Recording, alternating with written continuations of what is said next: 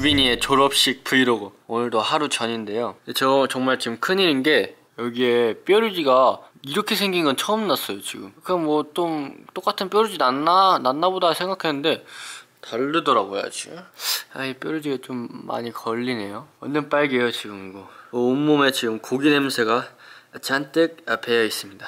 이제 졸업식 전날이어가지고 매니저님들이 저 밥을 사주셨어요.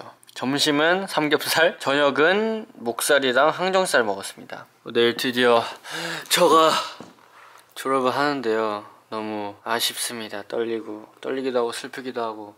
내일 마지막 교복 입고 마지막 예쁘게 장식해보도록 하겠습니다. 내일 저희 부모님도 오시는데 또 끝나고 뭐 사진도 찍고 밥 당연히 이제 짜장면 탕수육 먹지 않을까 생각을 해봅니다.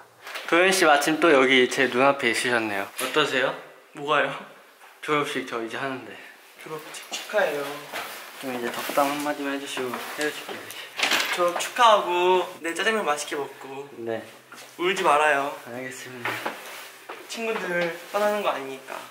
저 열심히 한번 졸업식 달리고 오도록 하겠습니다. 졸업식 때 뭐 한다면서요? 특별한 거. 무슨 소리죠? 비밀이에요 비밀. 아 비밀이에요? 알겠어요. 네. 조심히 가세요. 잘 가요. 안녕.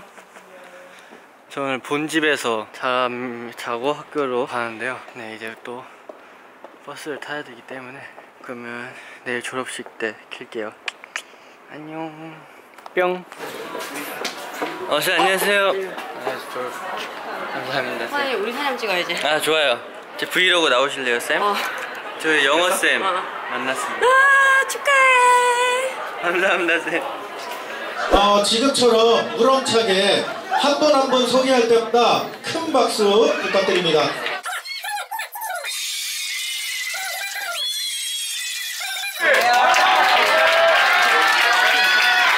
공로상 영상음악 콘텐츠가 성명 장유빔. 위 사람은 학교의 위상을 높이는 공로를 세웠으므로 공로상을 수여합니다. 2023년 2월 8일 리라아기고양이왕자님 한예구.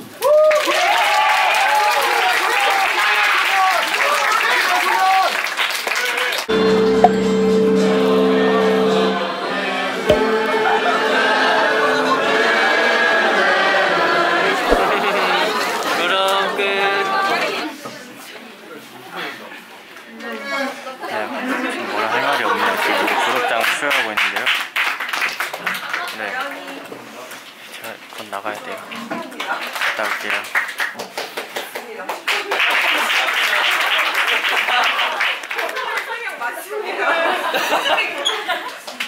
축하합니다. 이제 제 친구들이랑 조금만 찍고 바로 가겠습니다. 조금만 찍고. 근데 또 다른 반 애들이 있는데 나산에 불렀어요.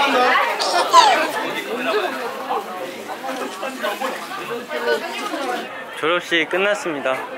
지금 저는 이제 밥을 먹으러 가야 돼요. 또 밥심이 제일 중요하기 때문에 밥을 맛있게 먹고 아마 출근을 하지 않을까 의미를 부여해봅니다. 아빠랑 엄마랑 매니저님이랑 같이 오고 있으시고요. 너무나도 행복한 하루였네요. 이제 진짜 끝입니다. 리라 어떡해. 나 사진도 잘 못 찍었는데. 짜장면집을 왔고요. 탕수육이랑 짜장면 곱빼기 2개, 그리고 엄마는 매운 홍짜장을 시켰습니다. 제가 제일 좋아하는 짜장면입니다. 맛있죠 아빠도? 맛있어.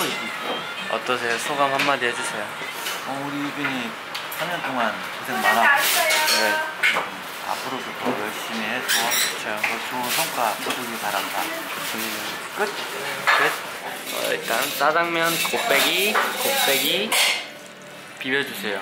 보통 곱빼기는 안 먹는데 이 집은 맛있어서 곱빼기를 시켰습니다. 맛집입니다 맛집. 탕수육, 찹쌀 탕수육 진짜 맛있거든요. 근데 여기 이런 데는 다 부먹으로 나와서 근데 저는 괜찮습니다. 네, 그러면 저도 짜장면 불면 맛없기 때문에 빨리 먹어보도록 하겠습니다. 또 여기 드시는 분들이 많으셔가지고 제가 또 밥 먹고 뛰도록 하겠습니다. 아 너무 배불러요. 짜장면이랑 탕수육 다 먹었는데요. 진짜 너무 배부르네요. 짜장면 꽃배기 시켰더니 좀 남겼어요. 제가 원래 이렇게 남기는 스타일은 아닌데 좀 남겨버렸네요. 저희는 이제 마트에 들려서 아이스크림과 좀 환타를 살 겁니다. 이제 저희 동네 오니까 너무 편하네요. 또 이따가 회사 가서 라이브 한 30분에서 1시간 정도 할 것 같은데 또 열심히 아주 수다를 떨어보도록 하겠습니다. 네, 지금 회사를 가고 있습니다. 사람들이 없어서 지금 좀 편하게 할 수 있어요.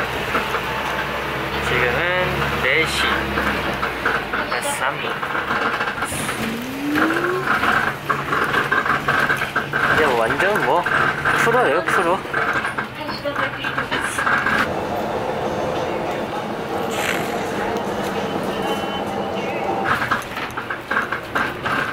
학동역에서 내리면 또 키도록 하겠습니다. 네, 저는 지금 학동역에서 내렸습니다. 이거를 찍고요, 깜빡 잠들 뻔했어요. 지금 대교가 저는 너무 졸려요. 저는 회사 도착하자마자 아마 라이브를 킬 것 같고요. 지금 시간은 4시 한 33, 4분 정도 됐고요. 오늘은 A홀에서 아마 진행을 할 것 같습니다. 자연광 맞아보자! 네, 어쨌든 라이브도 아주 재밌게 해보도록 하겠습니다. 회사까지 무사 도착했습니다. 네. 잘하고 왔어요? 네. 어땠어요? 재밌었어요. 근데 진짜 너무 좋았어요. 네, 전 이제 라이브 하러 가보도록 할게요. 너 라이브 해? 네, 안녕.